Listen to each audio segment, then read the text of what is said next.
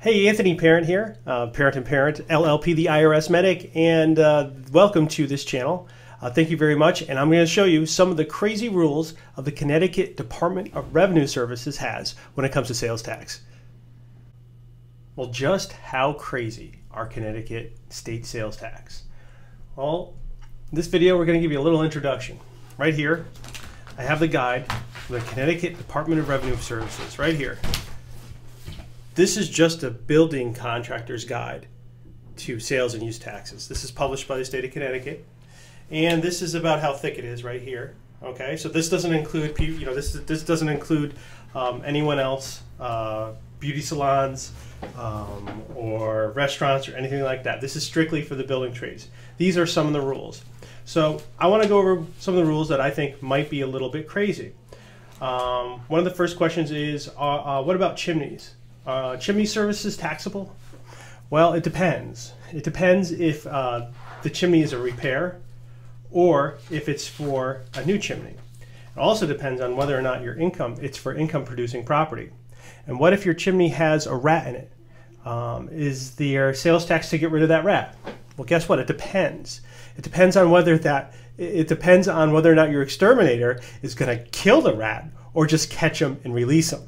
Now, I don't know what happens if the rat dies in transit, if that becomes a taxable event. Another fun one is carpeting. Wall-to-wall carpeting. Is wall-to-wall carpeting taxable? Well, it comes down to one thing, glue. Is it glued down?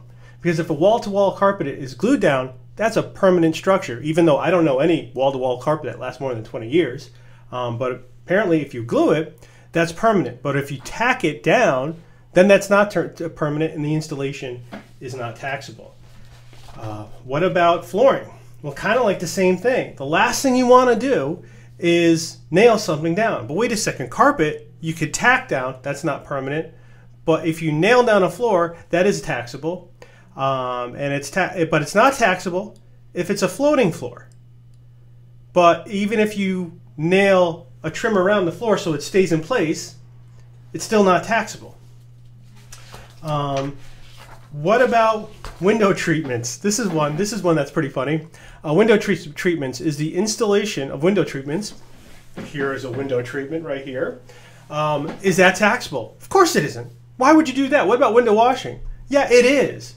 You better pay taxes on your window washing. Otherwise, you're going to get the full brunt of the DRS. So we're going to be moving on this channel, on this page. We're going to talk more about some of the crazy things the Connecticut DRS does to consumers and to a lot of the retailers, the people who are put in charge and are forced by law to collect taxes for some of the craziest rules, laws, and regulations you have ever seen. So please subscribe to this channel and like this fan page. And we'll be seeing more of you in the future. Thanks for watching.